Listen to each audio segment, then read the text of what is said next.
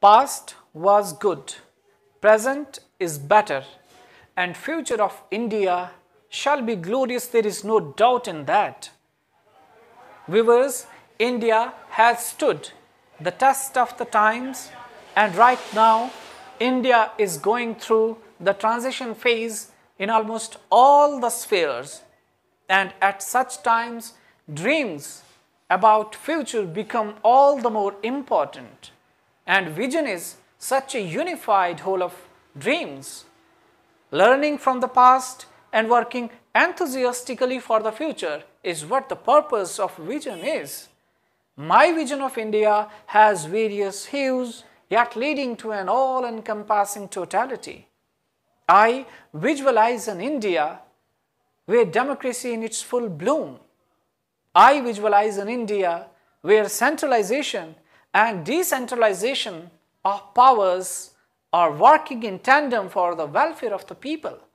I visualize an India where government is fulfilling its promises through directive principles of state policy and people are keen to do their fundamental duties. I visualize an India where human rights are not violated. I visualize an India where rights of minorities are protected, and especially the rights of Hindus who are in minority in Jammu and Kashmir, their rights are well protected. Women deprived and depressed, their rights are well protected.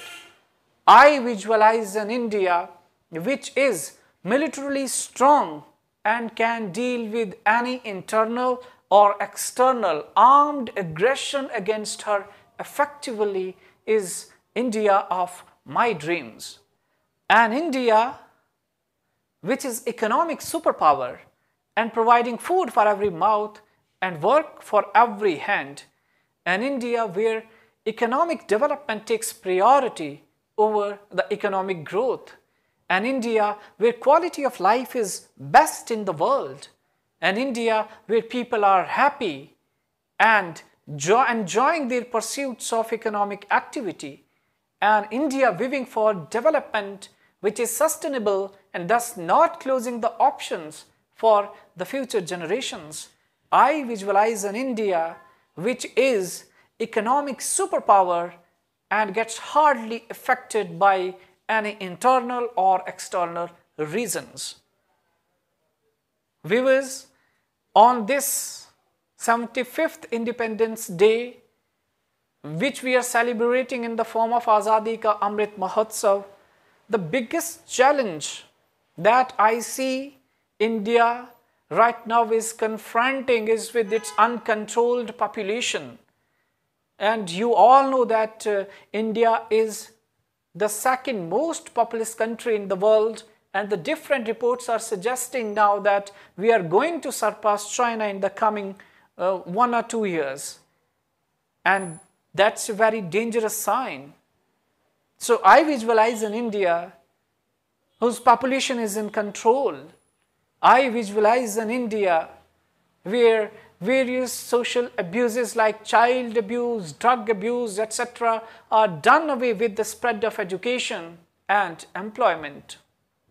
I visualize an India which is able to manage its conflicts and is capable to remove the root cause of those conflicts, and India has already started doing that to uproot all those issues or the conflicts which are a threat to its integrity, security and sovereignty. I visualize an Indian society where there is no discrimination on the basis of caste, color, creed and sect. Women and Dalit empowerment reach to such a level where there is no oppression. I visualize an Indian society which is reformed. I dream an India where education enlightens and all its citizens are educated and are realizing their full potential. A country where education is value-based and not just career-oriented. A country with modern infrastructure facilities, dynamic leaders and excellent teachers. A country where scientific temper is imbibed.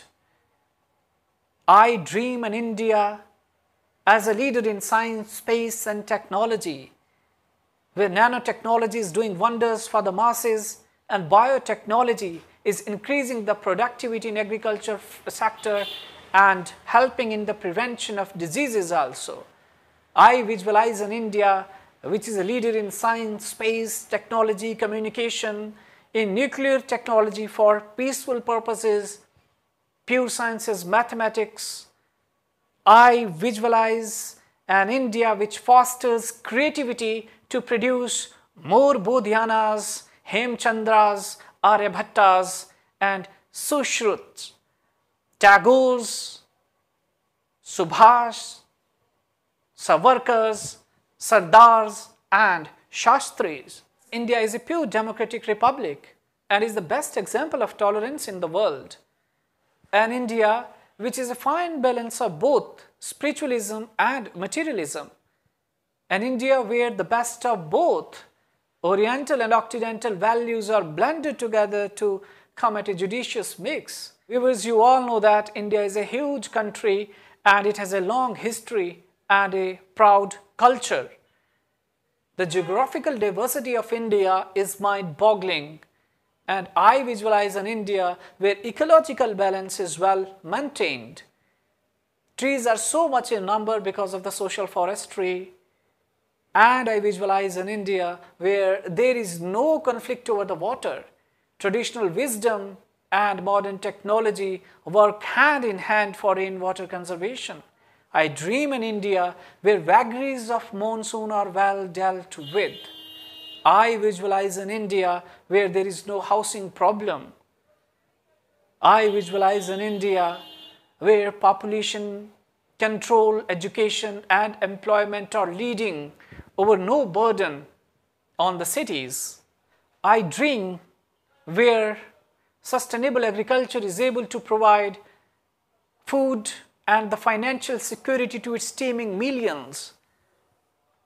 Viewers, India has well-defined land laws, but the need of the hour is to implement more land reforms for the betterment of the farming community. Integrated nutrient management and integrated pest management both are helping in increasing the productivity by leaps and bounds. I dream an India where man-made disasters are minimized by the training and supervision. At the same time, I dream an India having well-oiled machinery to cope up with the natural disasters like earthquake, floods, and droughts and other natural calamities. I dream an India which is able to provide food for every mouth, work for every hand, spark in every eye, and joy in every soul.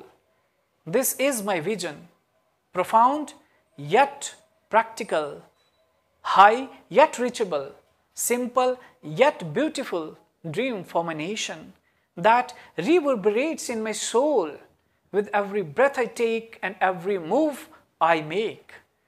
It is rightly said that future belongs to those who see the beauty in their dreams and work for it. So I give a clarion call to all my countrymen to come and work together for common objective of restoring our motherland with its pristine glory. Jai Hind, Jai Bharat.